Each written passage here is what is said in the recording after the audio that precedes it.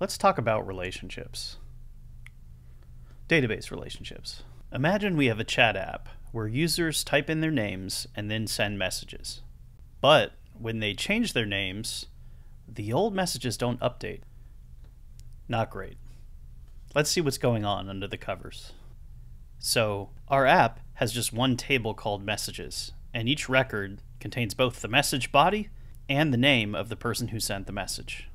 What we need instead is a separate table to hold users and their names, and then we update the messages table to contain a reference to each sender's user record.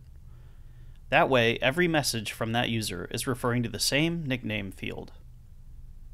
This reference makes a relationship between the two tables, and this is what people mean when they talk about relational databases.